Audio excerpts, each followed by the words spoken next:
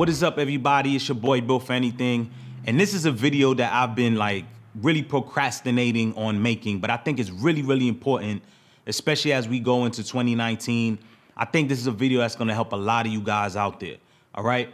So we're gonna talk about how to be alone, okay? Because I'm sure there's gonna be a couple of you people out there who are watching this video that maybe you just came out of a, relationship. Maybe you just, you're not getting along with your family, so you kind of doing your own thing, or maybe you just, had to separate from your friends that you've known for a long time and you got to kind of start all over. I'm talking about like being alone, right? I'm sure we all have like that one friend where they always got to be in a relationship, right? They hop from one relationship to the next. Or maybe you have that friend who's like, they always got to be around people, right? You go over their place, there's always 2 or 3 people there. They very rarely to themselves, right? And there's a name for this, right? There's introverts and there's extroverts, right? And I'm going to talk about this because I think this is very important. I need you guys to understand something before I continue. I am not advocating or saying that it is good to be by yourself all the time and not have any type of social interaction. I don't think, we're not meant as human beings to not have any type of contact with anybody. I'm definitely not advocating or saying that. However, there's a difference between you needing people to be around you and you wanting people to be around you, right? So just like there's a difference between being alone and lonely. So right now I'm doing this video and I'm alone, right? We're gonna test this for a second. Anybody in here?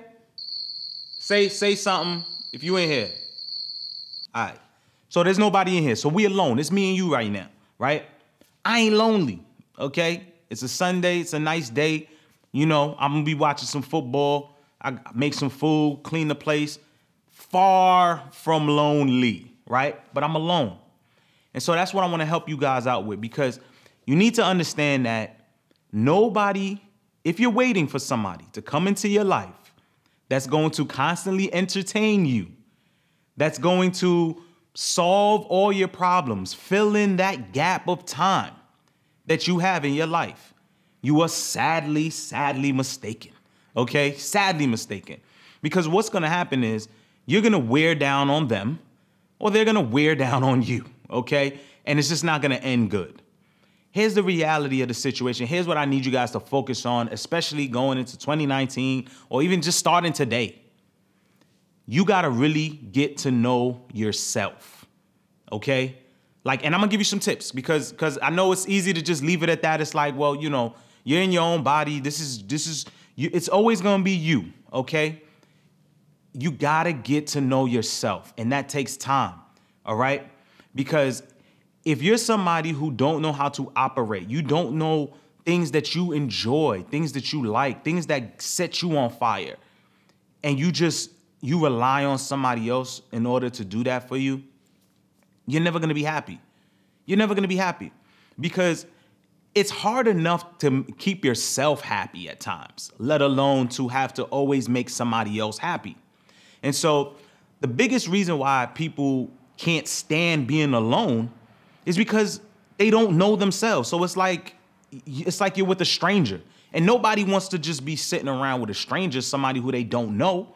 And so if you don't know yourself, it's like, what do you do next? That's how you feel. So it's important for you to try different things and see what it is that you like and have hobbies and things that you can do on your own. So that way, when you do meet people and you go out to do things and you suggest things, you may make a good relationship with somebody who's into the things that you're into. I'll give you an example, right? Just the other night, I took somebody to the gun range. And this is somebody who's never, ever shot a gun in their life, so they say, right? Never held a gun before. So I showed them the basics, showed them, how to do things, told them stay calm, point, look through this, hold the gun tight, aim that way, don't aim at me, the basic stuff, right? And I kid you not, the second shot that the person took, damn near dead center in the middle, bullseye, right? And the person was like, wow, I didn't even know, I could do that. And you know, the night went on and they was just, you know, shooting and they got into the feel of it. And all of a sudden, at the end of the night, they're like, damn, that was fun. That's something I would do again. But prior to that moment, there was hesitation. Prior to that moment, there was a bit of nervousness, and I felt it. And I said, look, I get it. You know, it's the first time trying something. A gun is intimidating. You need to try things that you may not even know that you're good at. Here's a couple things that I like to do, right? If somebody asks me, like, hey, what are your hobbies or what do you like to do? I'm going to tell you I like to go to the gun range. I'm going to tell you I like to ride my bike. I'm going to tell you I like to go to the art museum. I'm going to tell you I like movies. I'm going to tell you I like to do photography. I like to go by the lakes. How did I find those things out? All those things I had to do on my own first to see, like, okay, is this something that I enjoy doing, right? So that way, when I meet certain people, what you'll find in your life is that they're going to fall within a certain category, right? And I'm sure you've had this feeling where you've talked to some people and it's like you really connect with them on this one particular area, right? So we all have that friend where, you know, that might be your gym buddy. You know, every time y'all text, y'all talking about workouts. You might have your friend that's like they really into movies like you. You talk to them, the basis of your conversation is mostly around that. Maybe you got a friend that you talk to about sports. You know, you're going to have certain people in your life that you just connect with more on certain topics. And these are people who are all walks of life, right? Like you just meet them right away. You find that common ground. And it's like, man, you feel like you've known them all your life. So there's always going to be people like that in your life that's going to fit in certain categories. Now, if you're really lucky, you meet somebody that's willing to be in other categories with you and you willing to go into other categories that they find interest in as well. And, you know, you guys can mesh. But none of that's going to work. None of that is important if you're somebody who, when you're alone, you don't know what to do, right? You need that interaction. Guys, it's okay to be around people. I love to be around people. Don't get it twisted. However, up until a certain point in time. After that, it's like, look, I'm ready to go. I want to be in my own space. I want to do my own thing, right? So it's okay. You know, I like to be in a company with good people, have good conversation. I love to be around, you know, nice looking women, etc. There's nothing wrong with that. Do I need that? Is that gonna make me function? Is that the only thing that makes me happy? Absolutely not. I can rock out and do my own thing. I can enjoy my day. I can have fun at home. My home is a resort in my eyes. You see what I'm saying? I made it that way because I surrounded myself with things that I enjoy.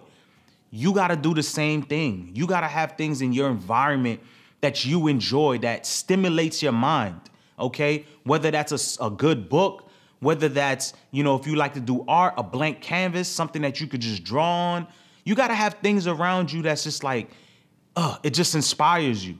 And you don't need to go outside of your bubble in order to do that, okay? So that's my video for today, guys. I just really felt the need to tell you guys that because I feel like it can help some of you out there, you know, especially if you're going through things. You need to understand it's not about what's going on the outside or anybody else. It's what's going on with you.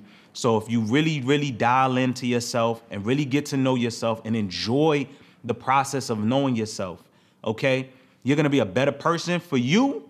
And you're going to be a better person for whoever it is that you bring into your life because they're going to see a person that's happy. They're going to see a person that likes to do things, and they're going to want to be a part of that. And then luckily for you, they feel the same way about themselves, and you can be a part of their life. So I'm just giving you some game. That was it, you guys. It's your boy, Bill for Anything. If you're not subscribed, hit that subscribe button, like this video, share it with people that you feel is going to benefit from this.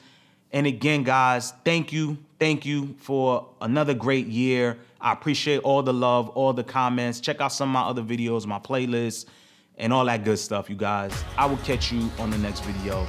Peace and love. I'm out.